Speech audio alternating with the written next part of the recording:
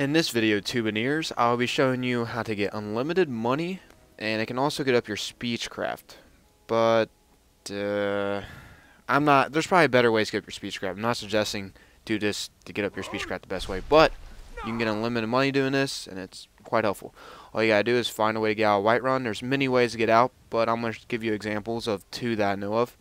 And they're kind of difficult. I make it look easy, but they can be kind of difficult, so don't give up after a couple tries. Like, man, why didn't Rifle Gaming warn me about this nipple twister? Well, let's put it this way, man.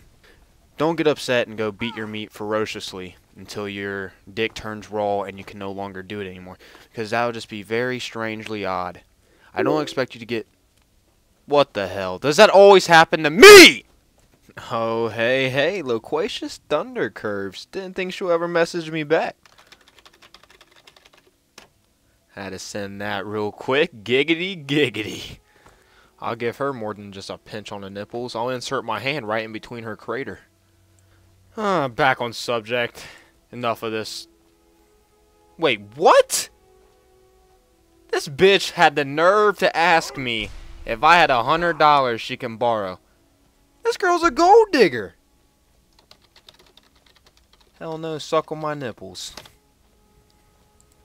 She'll understand. Why is girls not like me if I don't give them money? It always happens. I'm gonna make them feel the wrath of the nipple god, and I'm gonna stick my huge wiener inside their mouthpiece, and then stick it inside their eye socket. That's called a skull fuck if you didn't realize it yet. I'm not even gonna let her shake my little nipples.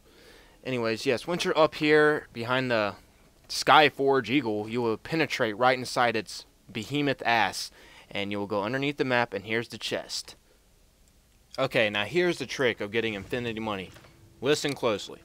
All you gotta do is loot the chest, wait 2 days, and then talk to the owner and say, what do you have for trade? I will demonstrate how it's done, but it's pretty simple. And every time you loot his chest, he will have 1,000 gold at least. You can pick up the armor too and like carry it to his shops and maybe sell it that way, but I'd suggest just getting 1,000 gold. And while you're just sitting there waiting 2 days every time, just get on the computer or watch TV while you're waiting 2 days. It's not hard, and it takes, alright, you wait like 30 minutes into doing this, you'll have like probably 20,000 gold. And it's all beneficial too. Like, you can go to a city and buy a giant house and take a giant orc, that's a female of course, and motorboat the shit out of her titties. Like, make sure it's all like that, and that'll get the girl perfectly erected. Or you can go buy you a stainless steel dildo and use it to stab someone right in the crevice. That will definitely get the picture of you're rich, bitch, and don't mess with me or I will slap you, ho. Alright, no. Just no. I'm way too white to even try to say that. And I hope this helped all the Skyrim fans get rich. And I hope you don't tend to be like me and run into gold diggers.